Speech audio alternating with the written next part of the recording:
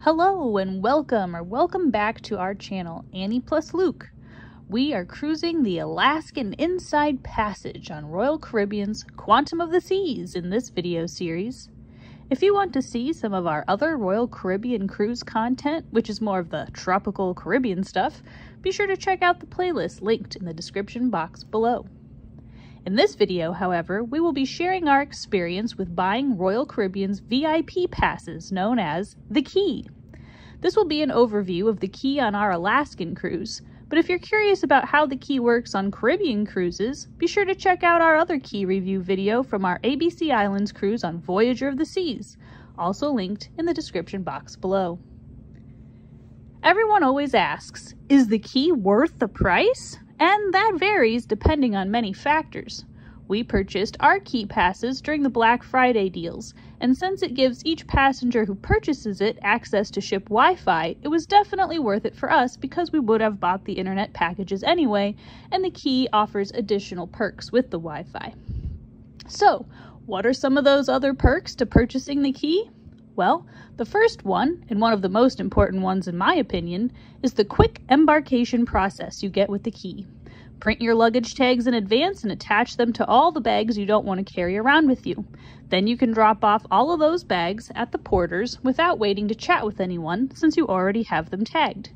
Then, with the Key, you can skip the entire huge line you'll see queuing up to go inside the terminal and proceed directly to door number 1, where there will be signs for suite class passengers and for the Key. You'll be given a colored sticker and you'll bypass all the check-in lines. Make sure to have your passports and set sail passes in hand, either printed or open on the Royal Caribbean app, so it'll go even faster and more smoothly. For us, it was like 5 minutes and we were on the ship. Super easy, quick, and convenient. Next stop, Alaska. Good morning.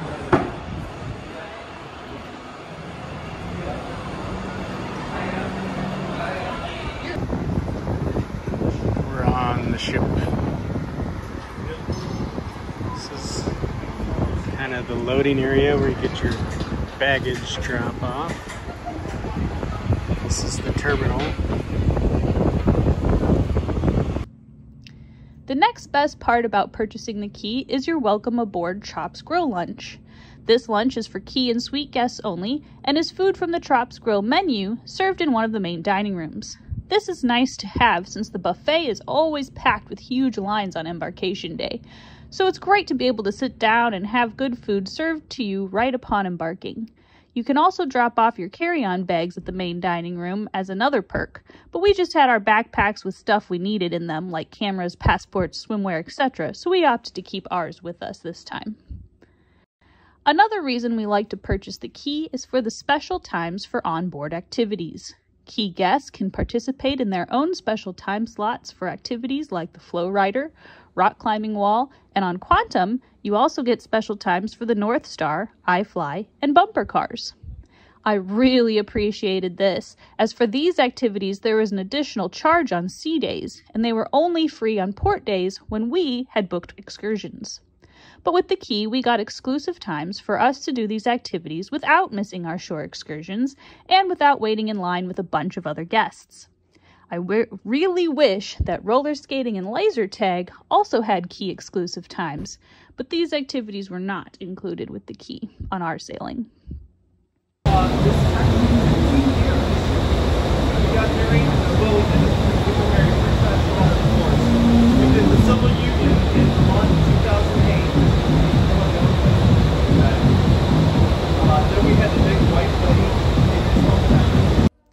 As we really enjoy going to the onboard shows, another big perk for us is the VIP seating at the 270 and Royal Theatre venue for Key and suite guests.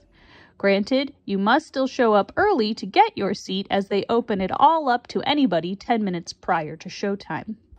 But the seats reserved for Key and suite guests are typically the front rows of the first balcony, which in my opinion are the best seats in both venues, so we enjoyed coming early to snag these great seats with our Key.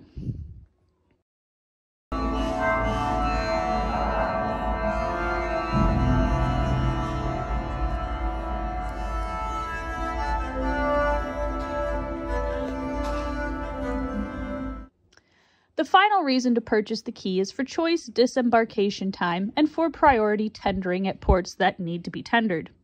We didn't really use this feature as none of the ports we visited on this Alaskan cruise required tendering, and on disembarkation, we had set up for an airport transfer, so we had to go by that disembarkation time.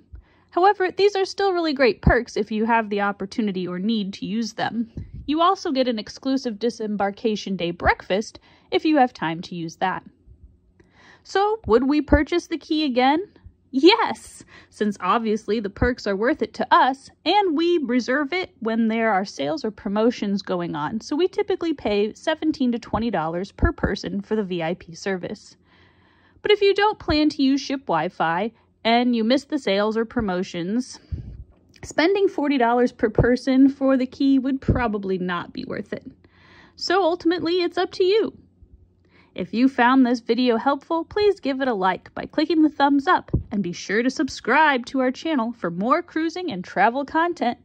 Thanks for watching. See you next time.